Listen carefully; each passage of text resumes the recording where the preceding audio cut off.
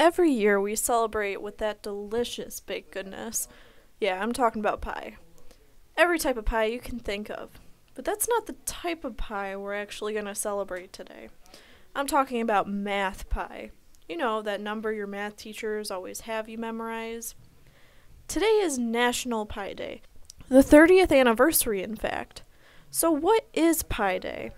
It is the celebration of the symbol of pi, a symbol in mathematics to represent the circumference ratio of a circle to its diameter, which is 3.4159, and so on.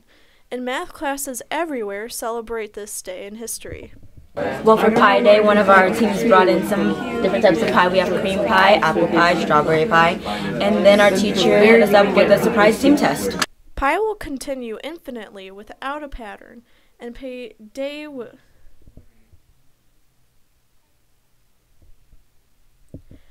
will continue infinitely without a pattern, and Pi Day will be celebrated to infinity and beyond, just like its number. This is Hope Hall, and this is your Laker Update.